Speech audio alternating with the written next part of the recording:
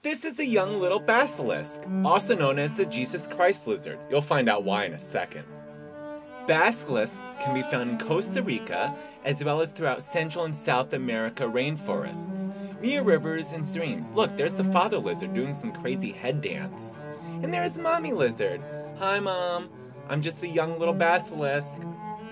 Now, basilisks generally eat insects, as well as berries and other small little fruits. Whoops, looks like that snack got away. Basilisks get their name from basiliscus, the Greek mythological creature comprised of roosters, snakes, and a lion, and it would turn any man into stone with its gaze. Now look at this oh, here comes a snake.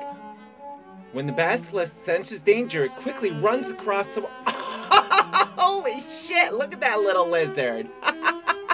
Right now, it's using its tail as the counterweight as it runs up to 5.2 miles per hour across the water. Jesus Christ has returned as a lizard. Look at him run across the water like that. You go, Jesus Christ lizard. Get away from that stupid snake. Whoops, and he's off. Stupid snake, you won't be having Jesus Christ lizard today, will you? Shame on you. That's the basilisk for you. It's crazy.